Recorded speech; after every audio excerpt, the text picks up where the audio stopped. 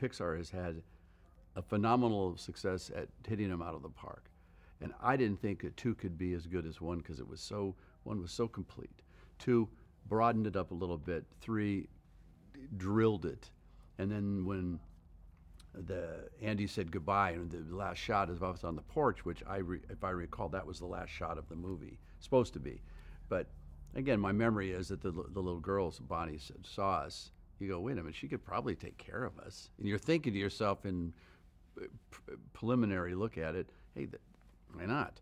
And then they came up with 4, and it changed many times. The story changed. I only got snippets of it. And of course, is Buzz got a bigger part besides just always watching Woody's back? Woody, look out! Look out, Woody! It seemed to me for a while that's what I was saying, and it's the story they came up with, but in a different variation. And I said, yeah, it was any chance to do. I love these characters. I love playing Buzz. So yeah, I said I was all in. That was a long way to go to say Toy Story 4. Yes. From my point of view, you find Woody's expanded sense of, is it possible to say, his expanded sense of real, and Buzz's limitations. In a very funny way, Buzz doesn't have a consciousness, which is probably one of the biggest laughs to me to do it. And of course, I don't get to do this with my buddy Tom, but he's having a crisis of confidence, and he wonders to himself, and he says, I'm just having this, I can't get the line right, I don't remember, but he said, I just wondered to myself, and this voice keeps telling me that I should go after Bonnie or something, and I lean in and go, who do you think it is? And it's so Buzz. And he goes, my inner voice. Yeah, I get it. Who is it? Like I can't even fathom another voice in me talking. And Buzz is so linear and so who I wish I was. He was so duty oriented. He's engaged only in one thing, and he finds an inner voice. But it's plastic, and it works for Buzz.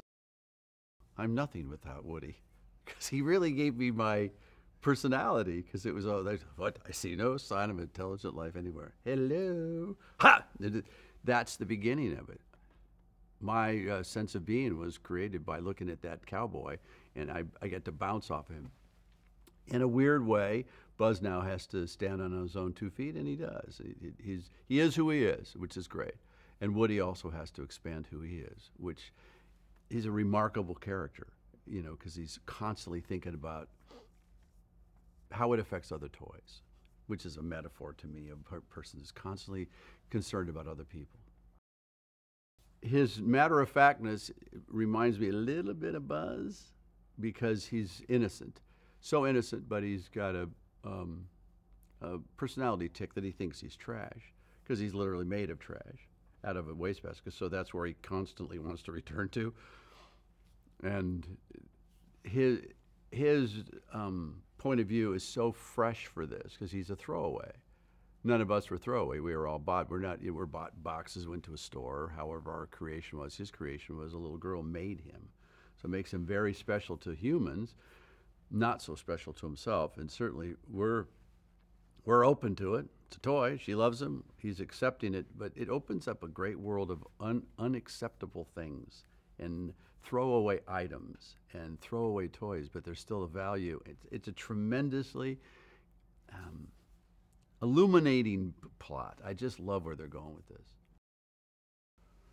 Well, now Duke Kaboom was kind of an emotional problem for me, because when I first heard him, if you got him a little larger, he's kind of Buzz-like. And I told them that, and I told Keanu the same thing, and he thought the same thing. He's going, it's got to be a bit kind of bravado like Buzz.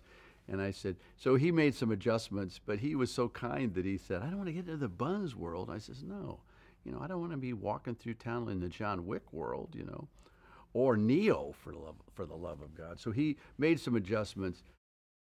I read the first draft, and that was good. And then there was a working animation that was almost like, I think, better than Toy Story 1. I mean, the technology, overall, this thing is so beautifully shot.